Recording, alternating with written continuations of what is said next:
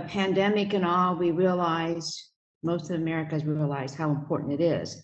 And there's been many challenges here, but I also believe that there are many ideas that are already working that we need to expand on further. And we also have to look at communities and how important they are too.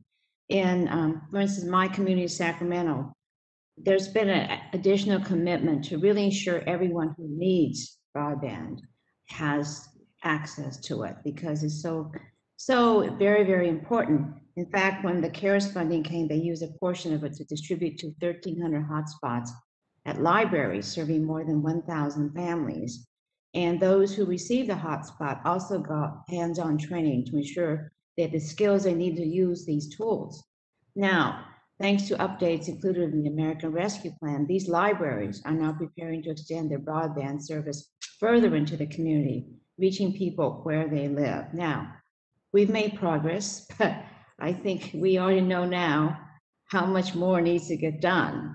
The high costs of broadband service, digital redlining are still keeping American families on the wrong side of the digital divide.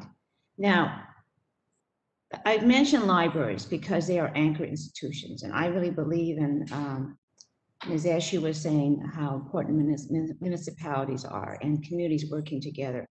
Anchor institutions are really powerful, and I look at libraries because they're powerful force for connectivity by distributing the hotspots and providing on-site digital training for those who need it.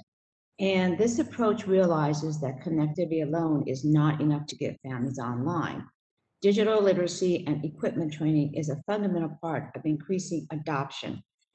Ms. Ochillo, what role can community anchor institutions like libraries or schools or community centers play in promoting digital literacy amongst under-resourced households? Thank you for the question, Congresswoman. And when we're talking about librarians, very often they are the people that are actually, for about 30% of people who are living near the poverty line, rely on their local library for reliable access. So that's going to be the place where they go for information on taxes, COVID relief, how do I get in touch with whatever services that they need. And they're also going to use librarians as a coach. And especially in schools, a lot of the times we know that when students need reduced lunch and other social services, schools are going to play an imperative role in being able to identify who needs service.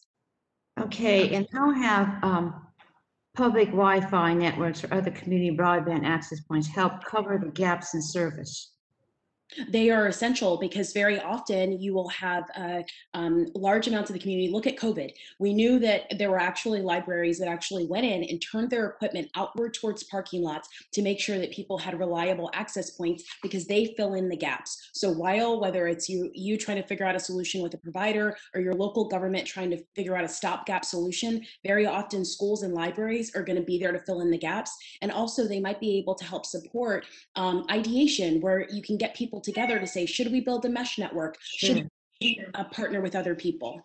Well, they're trusted institutions. That's why it's really wonderful to use libraries.